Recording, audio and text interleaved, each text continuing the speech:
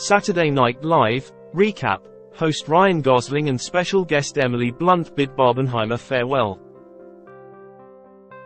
The Fall Guy stars perform an opening monologue number with a variation on Taylor Swift's All Too Well. Hey, there, it's SNL in Review, your definitive resource for all things season 49. I'll always call things as I see them. Here, nothing is watered down or on the take. That's my promise to you. Ryan Gosling is back for his third stint as host. Of course, he popped up during last week's monologue as well. His latest effort at 8H follows a big moment for the La La Land star.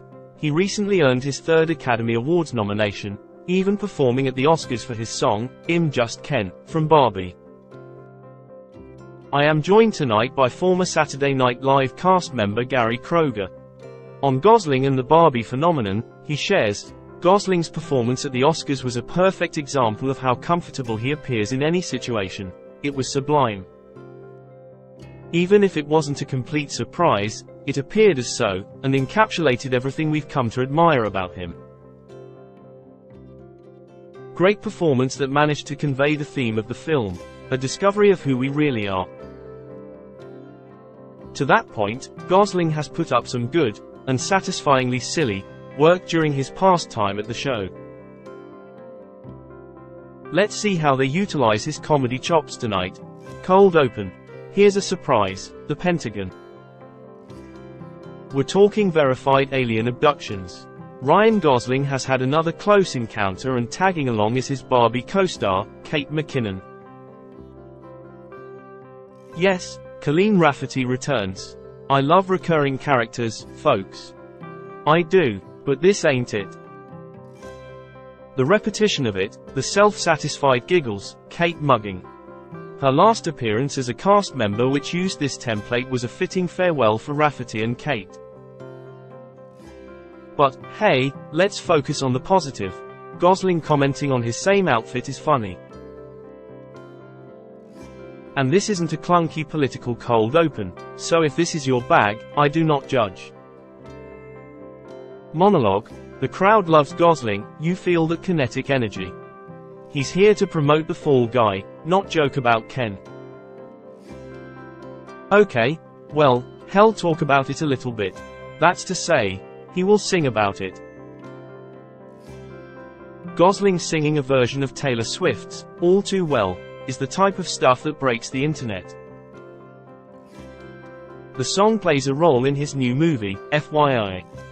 He's got the Ken fur coat on when his Fall Guy co-star Emily Blunt, who hosted in 2016, comes out to scold him. He isn't promoting their movie, he's defaulting back to Ken. Again, you have to move on, it's time, she says. She nails him with a bottle, then a chair. Gosling is hilarious. This is more my speed. And Molly Kearney as Einstein while Blunt croons her own Oppenheimer-flavored, All Too Well, is very entertaining. It's time to say farewell to Barbenheimer. But Ken will never die. Gosling shouts, as extras dance as Oppenheimer and Barbie. Gary Kroeger says, being a Ryan Gosling fan is no longer optional. It is required. Seemingly without effort, he has emerged as the go-to young man of the best of men, a human Ken doll for whom our fantasies of what the perfect man should be are attached, but also the living reality of a thoughtful, feminist, faithful, and impossibly handsome, matinee idol. Have I gone too far? I don't think anyone, literally anyone, will disagree. They may simply add more superlatives. His comedy is impeccable because it seems effortless, as well. He doesn't try to be funny, he exists inside a comedic premise. My favorite performance of his has to be Crazy, Stupid, Love. Another actor may have been unlikable as a ladies' man, but somehow with Gosling, it just makes sense. The engagement. Gosling's Harrison accidentally proposed to his girlfriend, Chloe Fineman, after their dog died.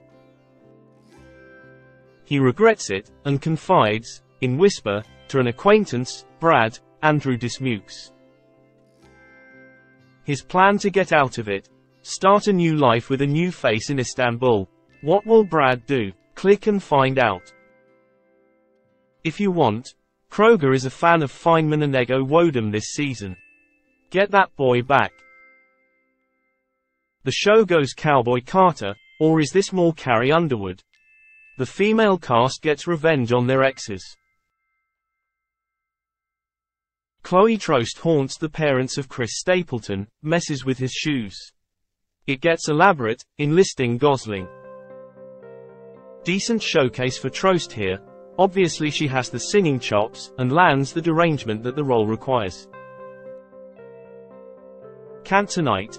Gosling's character, donning longer curly locks, is from Tennessee, but alongside his pals Marcelo Hernandez and Kenan Thompson, he busts out a Cuban accent. Seeing Marcelo kill like this, eclipsing his featured player peers, is wild. The crowd loves him. The group of friends wants to hang with a bunch of famed dogs at the club.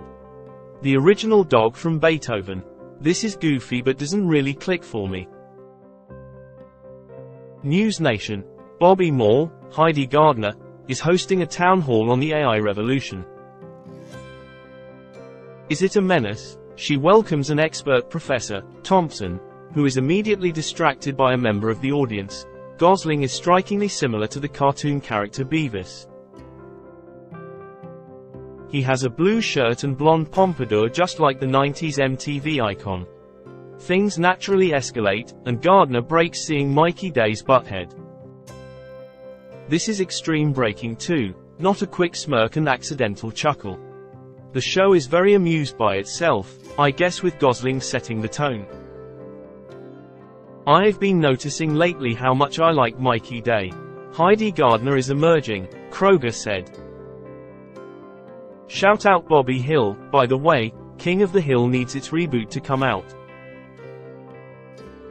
Fun fact, Beavis and Butthead once appeared on Weekend Update opposite Norm Macdonald back in 1996.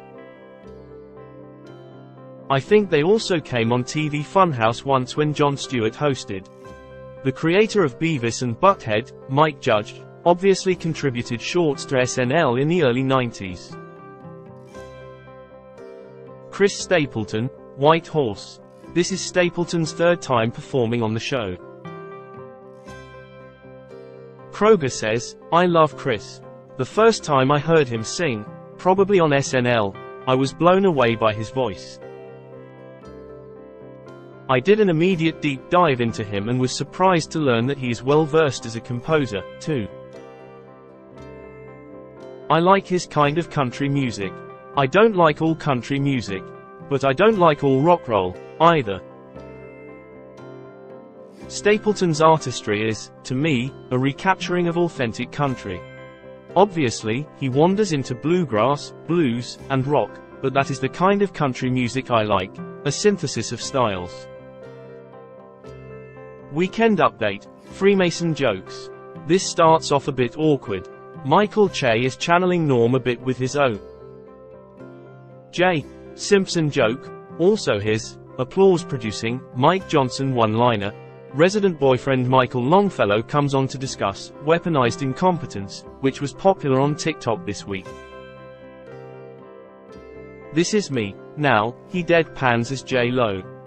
He addresses the women directly. I am sure some members of SNL Twitter will love this instant meme. Good to see Longfellow get another decent shot here. His point about duvets hits home. Another Colin Jost callback to his dorky high school years. But I'm burying the lead. Caitlin Clark appears on Update. After an apron joke from Che, Jost shows a supercut of his co-anchors his many digs at women's sports in previous episodes. Unlike Che, I support women, Jost says. Clark has prepared a few jokes of her own for Che to read, all insults directed at him. Another joke swap, the defining bit for this era of Update.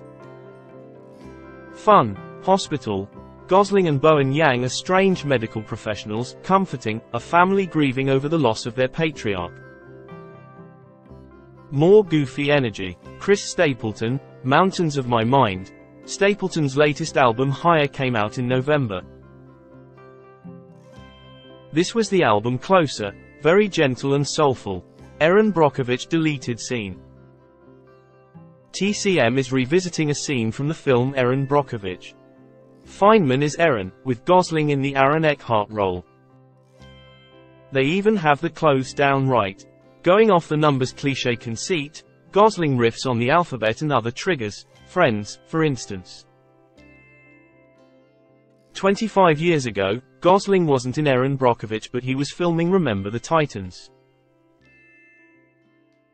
Final thoughts. What did you think? Vote vote vote. Gosling is pretty infectious, though the incessant breaking made me roll my eyes. Tighten it up. Huge thank you to Gary Kroeger for his commentary.